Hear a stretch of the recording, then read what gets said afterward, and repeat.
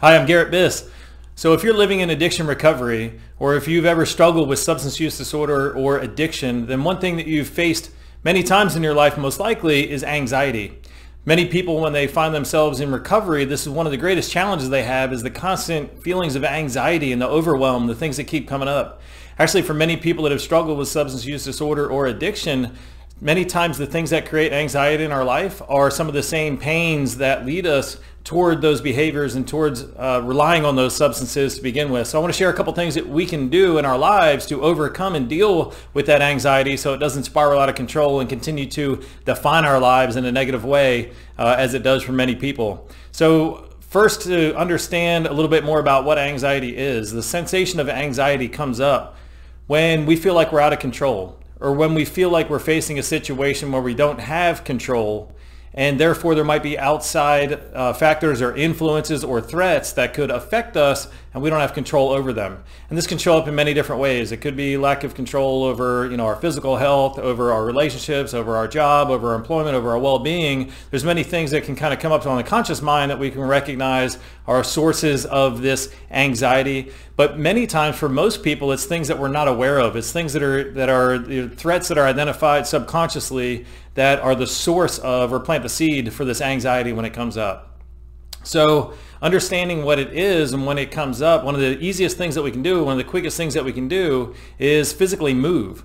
And by that I mean move your body, literally, or move your location. If there's a place where you are, the environment that you're in, just moving it, changing the energy, changing the space, changing the environment, changing the activity, whatever you're doing, by moving and making that change, it can go a long way to help release and start to relieve some of that anxiety. Unfortunately, many of us, when we feel that anxiety, we don't want to do anything, and we just kind of, we'll quiver, we'll huddle up, waiting for that anxiety to pass. But in doing so, we're actually prolonging that anxiety.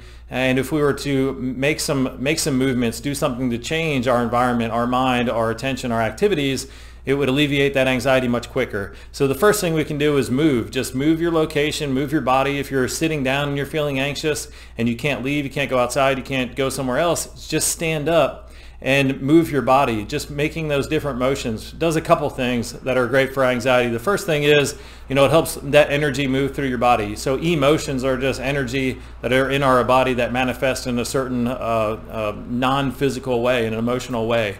But so by moving our body, it helps move that emotional energy through us. It also does another thing that's very effective and critical for dealing with anxiety, is it moves our attention to something else. A lot of times we continue to ruminate on something that's creating that anxiety, and the more that we think about it, the more that anxiety builds up. So by getting up, by thinking about what you might do, just by getting up and thinking about stretching and feeling the sensations in your body and feeling your toes and noticing your breath, these are little things that we can do to move the focus of our mind to something else, something that is not going to continue to spur that anxiety. The second thing, and this sounds kind of counterintuitive, is don't resist that anxiety. So emotions that come up in us, the normal lifespan of an emotion is about 90 seconds. So an emotion will come up, whether it's good or bad, and it will dissipate or it will alleviate or it will flow through us in about 90 seconds. That is not true when we do something to resist that emotion, or we do something to try to hold on to that emotion. If we try to extend a positive emotion, then there's only so long that we can extend it before it starts to have negative consequences. A lot of times when these negative emotions like anxiety or fear or frustration come up, we'll try to resist that by whether it's huddling up, whether it's tensing our body. There's different things that we do to try to resist that emotion because we don't want to feel it. But sometimes the fastest way to move through that emotion is to just naturally just notice it, allow that emotion to move through the body, become more mindful of that sensation, noticing where it is in your body, and then noticing other things about your body that aren't associated with that emotion, and taking some control over those things. Like I said, anxiety comes up when we feel like we have a lack of control, and that can be over anything. So doing something small that allows us to take control over something can be a great step towards moving through that anxiety in the moment and dealing more effectively with anxiety in the future. So that third part, just taking control of something, you can do this as you're allowing that emotion to move through your body. You can take control of your body by standing up, by stretching, by doing certain movements with your body. You can take control of your body by going for a walk around the room, around the block, around the office. And you can take control of your breath, something that's so simple, something that we always have control over.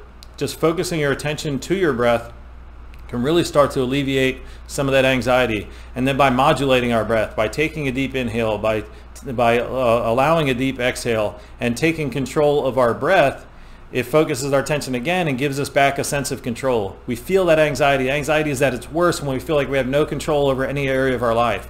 Just by taking a little bit of control over something, whether it's as simple as your breath or your body movement, can begin to alleviate that anxiety. So I wanted to share this with you. If anxiety is a problem that you face and it's something that comes up and you're not sure how to deal with it, or you've tried different things and it hasn't worked, here's some very simple things. Sometimes we just got to go back to the basics.